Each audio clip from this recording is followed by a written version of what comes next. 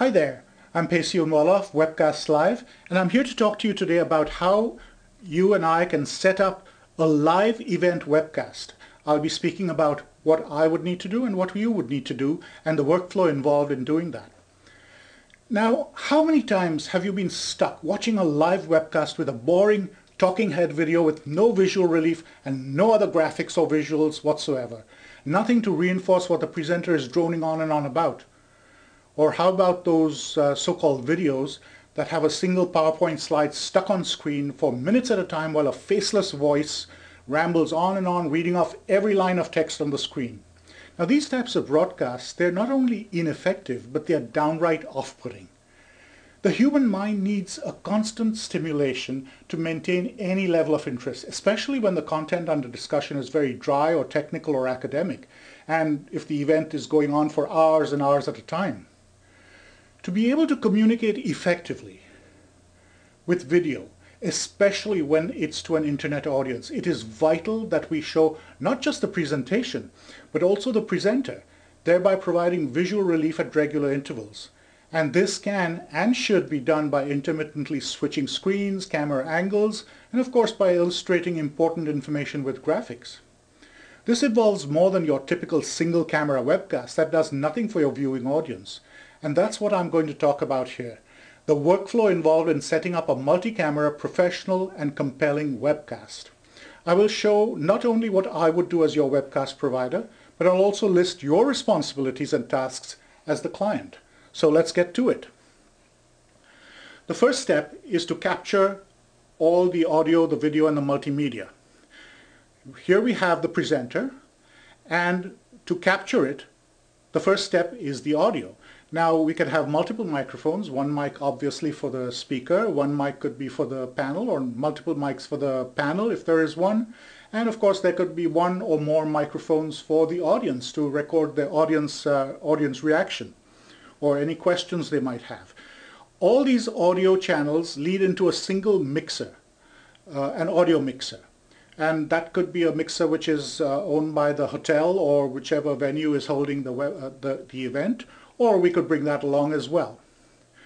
The second element is the video cameras. Now you can have 1, 2, 3, as many video cameras as you like. The reason for having more video cameras is one is for the speaker, obviously. One could be a close-up of the speaker, another for the panel. There could be another for the audience, especially when the audience needs to come up to a mic and ask questions. And of course, lastly, you have the PowerPoint or presentation on the speaker's or the presenter's laptop. Now, all these three elements have to be captured and fed into a switcher, a live video switcher. This is like an audio mixer, but it's for video, and it's a very specialized piece of equipment that allows us to switch between different cameras, to switch between the PowerPoint and the camera, video camera, provide a picture-in-picture or multiple screens, etc. And that finally takes the stream, the final output stream, the mixed stream, through a router and onto the internet. When it goes onto the internet, it doesn't go to just about any old server on the internet. It goes to a very special server called a real-time streaming server, or RTMP server. Now what this does is it allows us to stream video live in real time while it's happening, as opposed to the other servers which you're more familiar with, which just allow you to download a video and play it on your computer. This plays the video while it is actually streaming live from our event venue. The second element you need to consider here, and that's very important, is something called ABR streaming. What ABR stands for is adaptive bit rate. Now what adaptive bit rate does is, let me explain a little bit. You can have one of your viewing audience watching the webcast on a nice broadband high-speed internet connection, which is fine, but because then your stream will play really smoothly for them. You have someone else, however, who may be out of town or in the boonies somewhere watching it on a dial-up or even a satellite connection, which is far slower. Now if you provide the same high-speed internet stream to them, their video will be very jerky, it will buffer a lot, it will stop and start, and they won't have a good viewing experience. What the ABR server does is it automatically recognizes each viewer's stream and sees exactly what it should feed to which viewer. So the ones which have a dial-up connection will be fed a slower stream, which will allow them to stream it much more smoothly. Of course, the resolution will be a bit lower, but that doesn't matter. At least the stream will be smooth, and that's what's most important. And of course, the people with the high-speed streams will have a proper full resolution stream going to them because they don't have a problem streaming. And that's where the ABR is a really handy tool. From the streaming server, of course, now it goes to the website which holds the player, and that's your regular HTTP server, which is your regular website. From the website, then you can stream now to offices, to homes, to any mobile device, iPhones, iPads, Android phones, and of course anywhere in the world. After all, it is the internet, so geography doesn't make a difference. I just did a live webcast of a funeral service, for example, where the viewing audience was watching in Fiji, and we were broadcasting from here in Vancouver, and they could watch the entire proceedings without a problem. So this is what they would see. The viewer, the end viewer, all they would need to do is go to the address, the web address you send them, or that I would send you to send them, and they would see something like this. It would be a video screen, there could be a chat screen online, and all they would need to do is access that web page. There needn't be any password protection or any login unless you want that, and any old browser will do, and of course it is platform independent, so it could be a Mac or a PC. It could be Chrome or Safari or Internet Explorer or Firefox or whatever browser the person's using, and that should not make a difference. We can even add some customization and additional features. For example, we can customize this web page. Now, the web page that you're seeing here is something that I would be able to broadcast your video on for free, but then it would have my branding. Now, I could customize a web page to look exactly like your website with your own header and your own logo, etc. I could even create a full mini display website for you, like a two-page website, which is really inexpensive to make and which would stream it, and it would have the customization built exactly according to your specifications.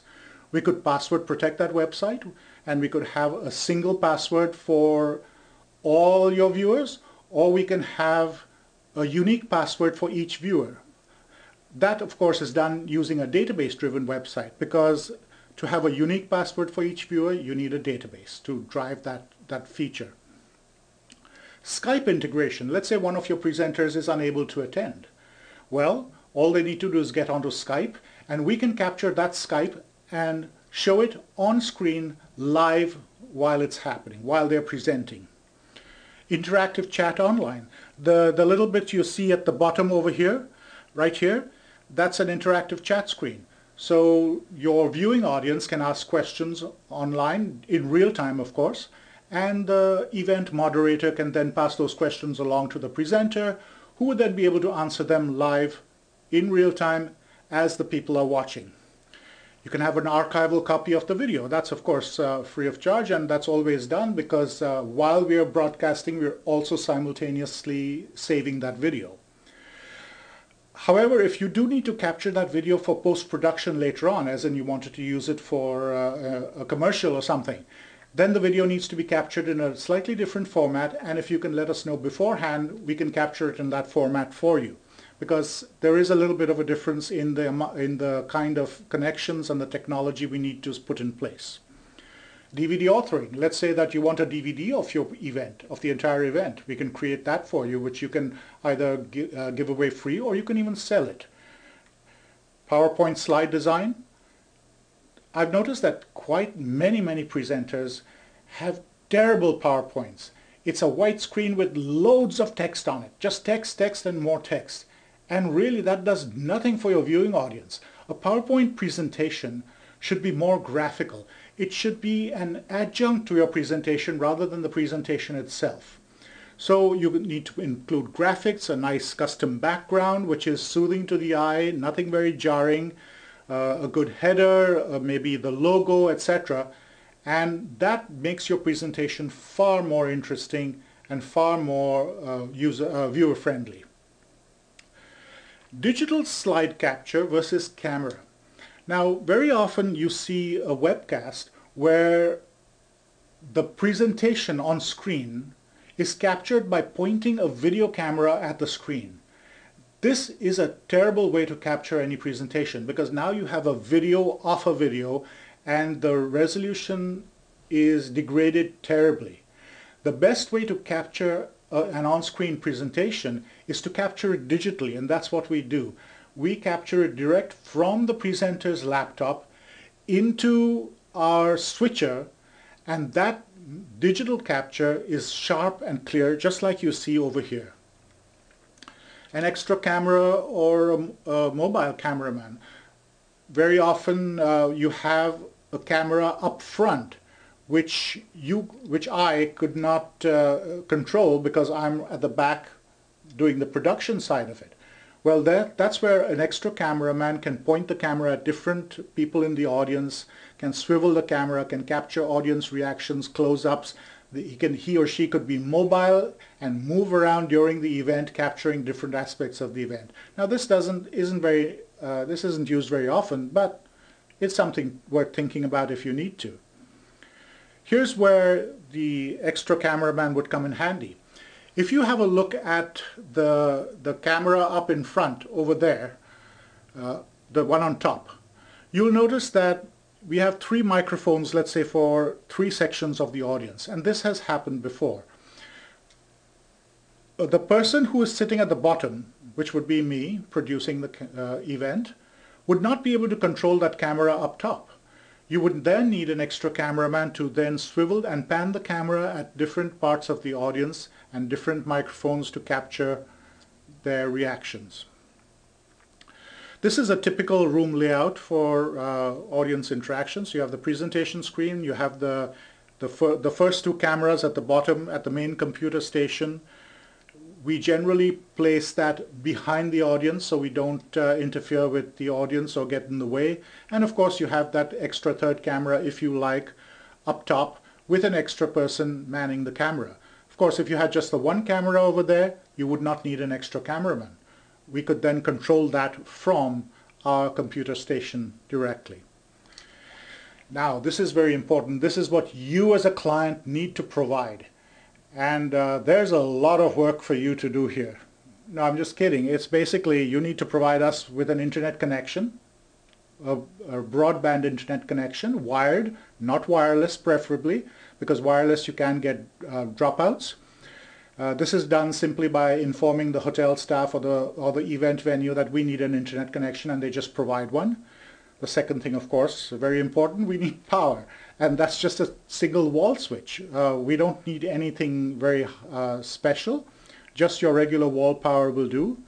And this is very easily provided by you with a single phone call to the event venue staff. So you just call up the event venue staff, tell them you'll need a broadband connection and power at the back of the room, and that's it. Give us the contact of the AV technician at the venue. We will then call them and we will decide what and where and how we should set this whole thing up and what we need them to do. So basically you don't have to do anything except make that 1 phone call, and that's about it. So that's it for today, and this is what I wanted to talk about. It's that easy to set up your webcast. Basically we do all the work. You just make that 1 phone call, and then you leave everything to us, and you focus on then running your event the way you would want to run it. Well, thanks for watching, and if you have any questions, do visit my website at webcastlive.mediastreams.ca, and my phone numbers are there. You can just give me a call directly, and if you like, we can sit down and talk about how we can set up your next live webcast.